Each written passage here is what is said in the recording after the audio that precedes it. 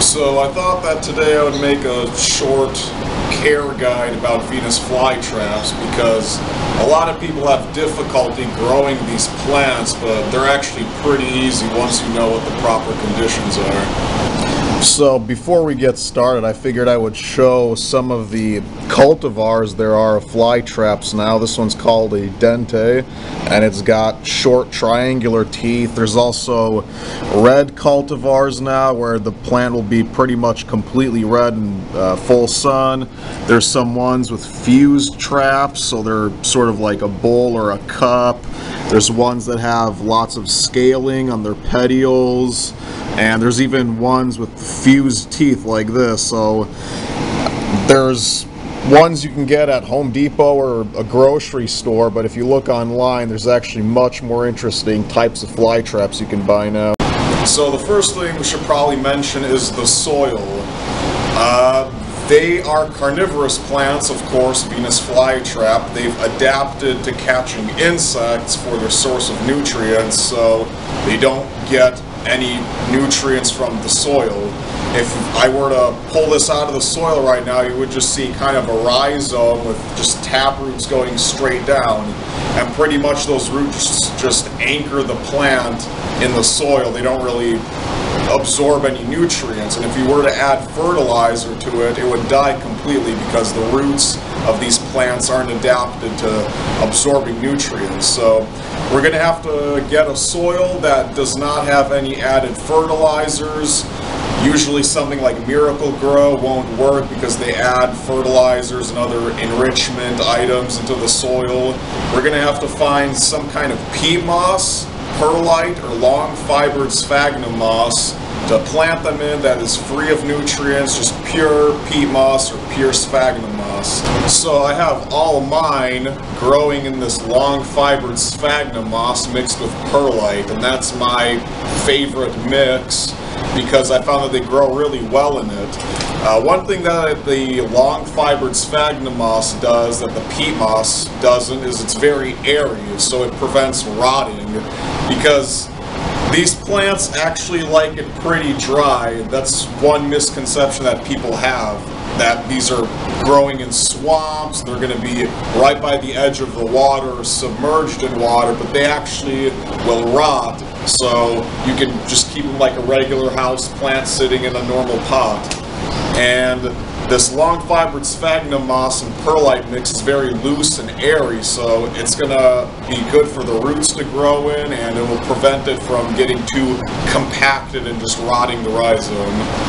Another important aspect of these plants is that they need a lot of sunlight, so just sticking them indoors on your windowsill may be nice, and I know a lot of people like their plants and they want to keep them in their bedroom or something, but these plants are native to South Carolina, so they like a lot of sunlight, and you can buy special grow lights for them, but the best option is to just stick them outside. You can put them outside in full sun.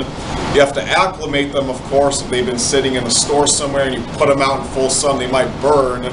So just slowly introducing them for a couple hours a day will build up the resistance, and then in the summertime you can just leave them outdoors in full sun. They'll develop nice red coloration. And another thing about these is that they are not tropical plants. Since they're native to the US, they need dormancy. So basically, they don't like to get really extremely cold, but they want to have a colder period, maybe around 45 degrees in the wintertime.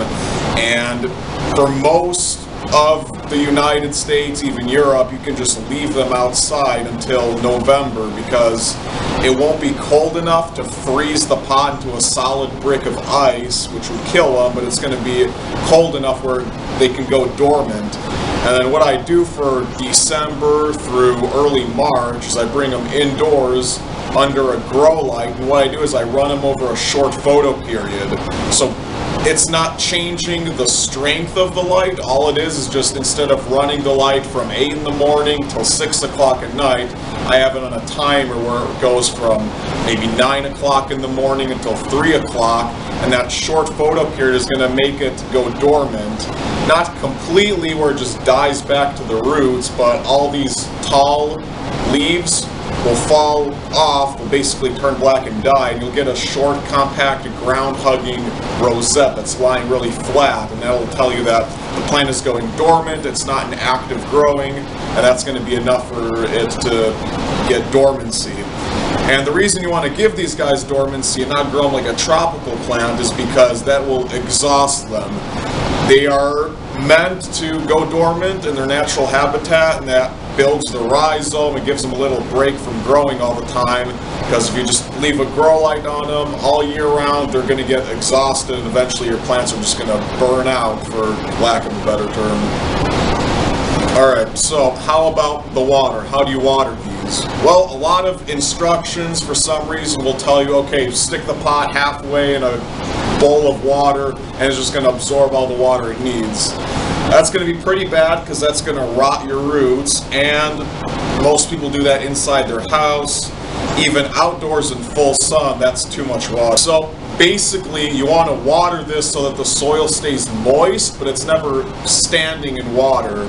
And again, we talked about we need soil that's free of nutrients. You should never fertilize these plants because they catch insects for their nutrients and they can't absorb it through the roots. Also, a lot of water from the sink or even bottled water will have added minerals to it, which will kill these plants.